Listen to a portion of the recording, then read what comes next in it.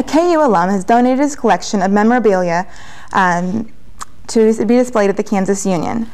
Dubbed Jennings Jayhawks after donor Bud Jennings, the collection houses bronze Jayhawk statues, pins, ashtrays, pennants, and even Jayhawk embroidered cowboy boots. The exhibit includes university-sponsored and custom-made pieces from as early as 1914. Mike Reed, Director of Marketing and Communications for the KU Unions, organized the display. The value of the collection is over $200,000. There's over 1,000 pieces to the collection.